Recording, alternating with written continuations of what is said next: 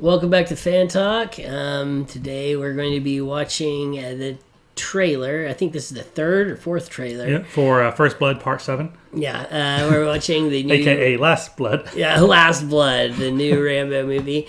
I gotta say, this movie is one of those... I'm on the fence. Like, I'm kind of excited about going and watching it, and then again, it's kind of like, do we need another Rambo movie?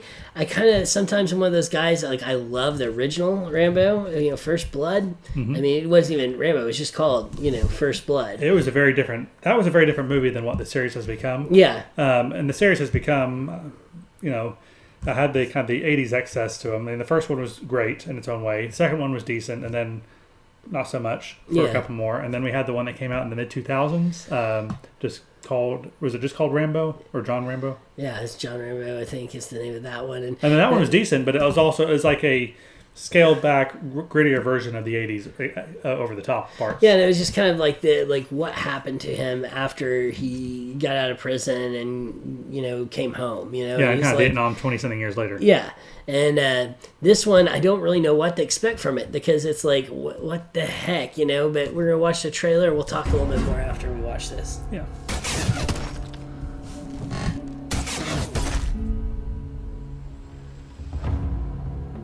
When I came home a long time ago, I was lost. Then I met Gabrielle. Uncle John! And I had a family that I never thought I'd have. Okay. Need some more storyline. To Mexico. I found my father. Is he not a good man? Porque nunca se ha portado como tu padre.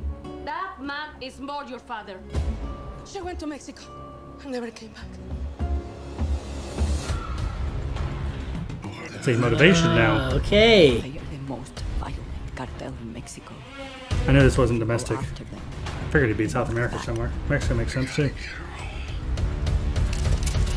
¿Andas perdido, viejito? ¿Dónde está? ¿Qué es de ti esta?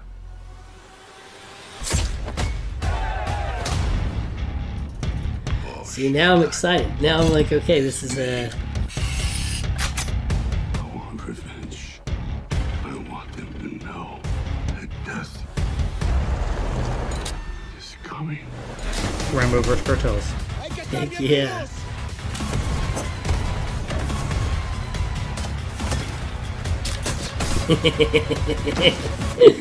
Love the booby traps.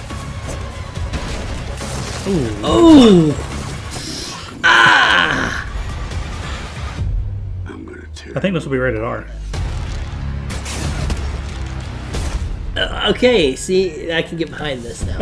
see, like this is what I'm talking about. This is why sometimes more information is good because I have a semblance of a storyline and plot structure. well, because my whole thing is I'm like, how is Rambo like the other previews we saw, the one that started off, it's like, oh, all my secrets, all my this, that, and I'm like, what and he's secrets? like, oh, cranky man, and the guy shows up like with multiple SUVs trying to kill him. Like, yeah, and like, you're an old Vietnam vet. What does that have anything to do with this? What secrets did you keep from Vietnam that has anything to do with all these Mexicans? Now I get it. It's different secrets, different things. He came home, he built a life for himself, and daughter's in trouble with the cartels. Yeah, it got effed up, and now he's like, people going down, And I can appreciate John Rambo tearing up some drug cartels. I'm like, heck yeah. Yeah. I'm excited now too. Yeah, I'm like, okay. Now, trailers, they don't need to give away everything, aka Terminator Genesis, some others that give away like the entire twist, but they need to give at least a basic idea of what you're getting into. Yeah, well, because like we said before, it's like, do I need another Rambo movie? How are you going to take this old, Vietnam vet and make it relevant now? Well, it's a dad story, it's a Taken story, it's like, oh, somebody messed with my kid, they all going down. He has a very special set of skills. Right? Yeah. And so now it's like, okay, we got John Rambo who, effed up the Russians, he fought everybody. He fought the cops. These guys fought everybody. These cartel guys, they don't have a chance. You know what? They don't have a chance. A few weeks ago, we did the character kind of fights of Wick and McClane. I changed my John to John Rambo. John Rambo and John Wick. John Wick's still gonna win, man. John Rambo too old. In his prime. He wasn't. I'm not even going to say that because it's going to throw him back in my face. But this looks good. This in looks his fun. heyday, though, the John Rambo character, I mean, he was. It was awesome because he was that guy that, like, he comes back from the war and he's a soldier, and it's back before people really understood what it took to be an American soldier. Unless you were there and you did it, you had no idea. And like me, like my war was totally different than these Vietnam vets. I've hung out with a lot of Vietnam vets when I got home at the local DFW, and it's kind of funny talking to some of these guys. It's like they're two totally different things, but the things it takes to become a soldier at that level, when you're looking at becoming a ranger and a Green Beret or Special Forces and the Navy SEAL, the commitment you have to put into this and how it changes you as a human being in general, it's a lot. And a lot of people really underestimate the skill level of all these people when they come home.